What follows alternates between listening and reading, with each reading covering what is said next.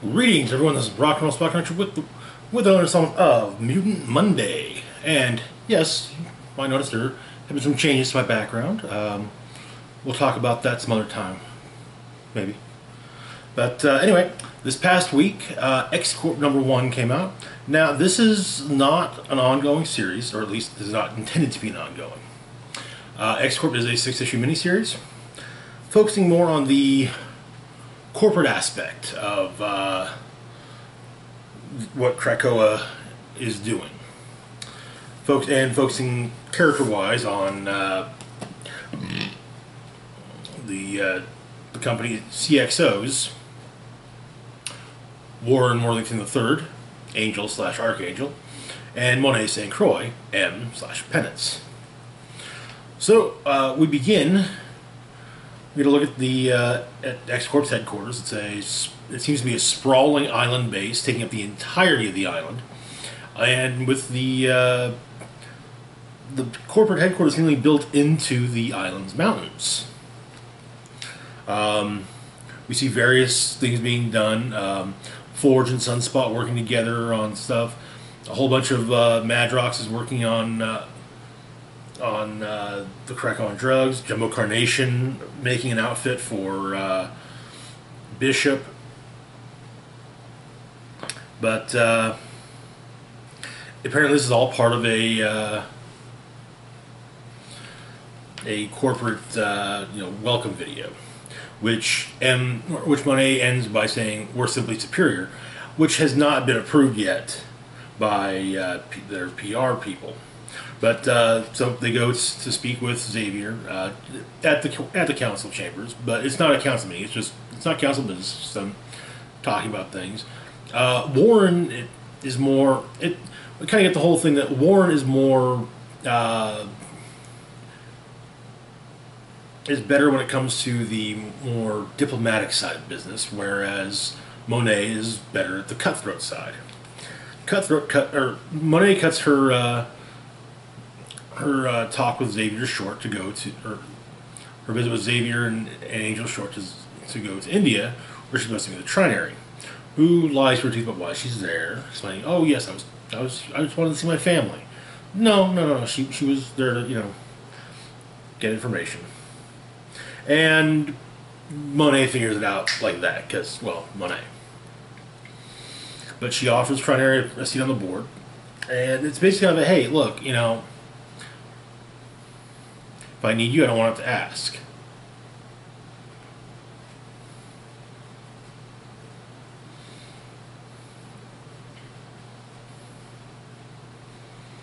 And Monet gives Trinary an interface for the X-Corp headquarters. Meanwhile, Warren is meeting with a former business associate of Xavier's in Brazil. They're not too happy about him being there.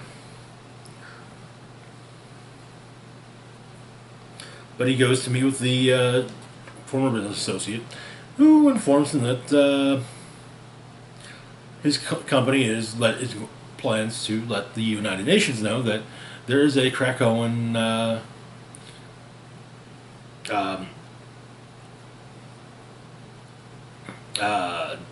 flower processing facility in the Savage Land, which the Savage Land is a protected area, so no one is allowed to have corporate facilities there.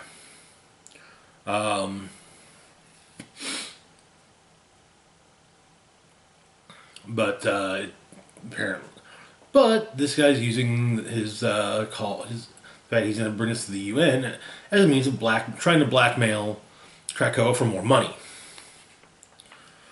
But Monet goes to the Savage facility, which is all completely staffed by Madroxes.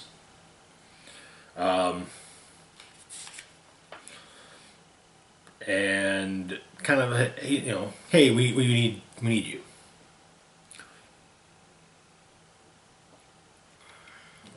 Kind of pulls gives him just enough of a reason to check things out with not actually having him check things out. Monet and Warren getting talking to her telepathically, and Monet doesn't like what she hears about the fact that, you know, apparently the guy's trying to blackmail Krakoa.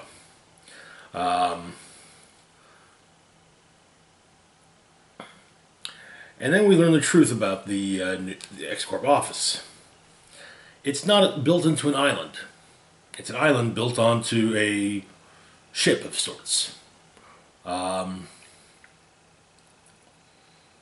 In some ways, it's kind of like a mobile island. So, they make their way to Brazil, utilizing it, in part utilizing gate technology. Rockets, the salvage facility is destroyed, and however, by making a public appearance of the new headquarters, the destruction of the salvage facility becomes a moot point. No one wants to talk about that. Not when Krakoa has a flying island as their corporate headquarters. But basically, they beat the guy at his own game, and yeah. The board currently consists of Madrox, Trinary, and I think both Warren and Monet. Probably also Xavier, for that matter.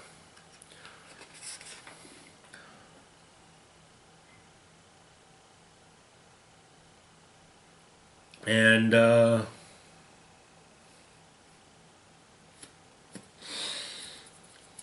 it appears that it's gone even better than expected.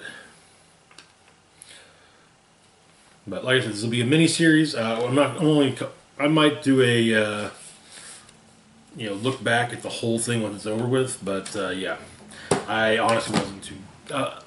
It's fun. It is showing a difference, a different side of things, but with still some similarities to, things are still going how they would normally go for this, like with